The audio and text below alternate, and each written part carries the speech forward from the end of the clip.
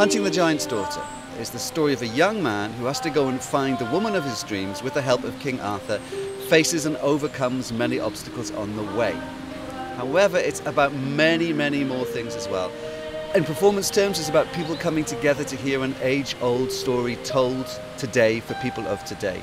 But it's also about the landscape and then the inhabited landscape. It's about people, it's about animals, it's about inner nature, it's about the seasons, it's about the turning year, it's about that whole panoply of things that make up our world with a love story at its heart. And there she stayed in the wind and the rain, and her skin became bruised and scratched and scabbed.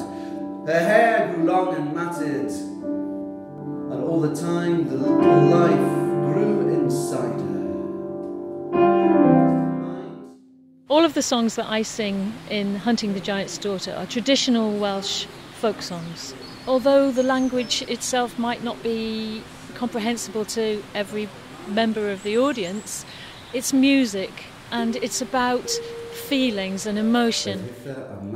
Flame-red silk cloak, golden torch, pearls and rubies. The hair was yellower than the flowers of the broom. The skin was whiter than the foaming wave. Her hands were paler than the budding flowers by the living spring. I love my job.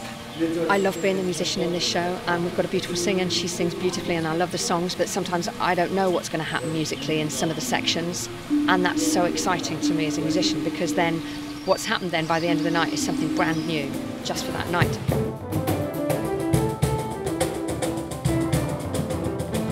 The language was really like poetry and brought out a sort of flavour of the epic story which we had, and yet underneath that there was the kind of, you know, that was sort of in your gut kind of feeling of, are they going to get there, how are they going to do it, where's the story going to go?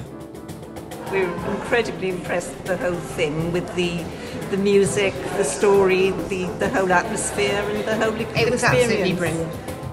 He rode a huge beast of a story, and wow, it was great.